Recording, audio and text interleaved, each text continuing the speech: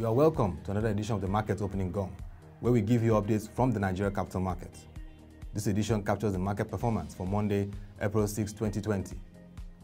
From the Nigeria Stock Exchange, the All-Share Index closed at 20,669.38 basis points, with a market capitalization of 10.771 trillion naira, meaning it depreciated by minus 2.02%.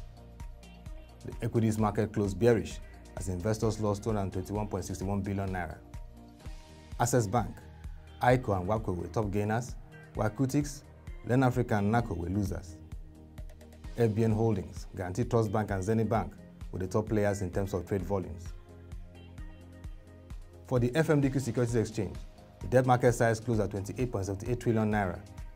The NAFEX rate closed at 287 naira 63 kobo to a dollar, while the INE FX rate opened at 288 naira 11 kobo to a dollar and closed at 283 naira to a dollar. Looking at the NSE OTC market, the NSI closed at 694.75 basis points with a market capitalization of 510.34 billion naira. 1,050,000 volume of shares were traded at a value of 13.110 million in 3 deals executed. You can also check the Nigerian economic indices on the dashboard displaying on the screen. And that will be all for this edition of the Market Opening Gong. You can visit our website www.proshareng.com to get more updates from our news stories and videos.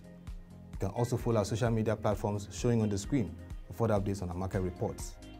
Till we come your way again, thank you for watching and have a pleasant day. Stay safe.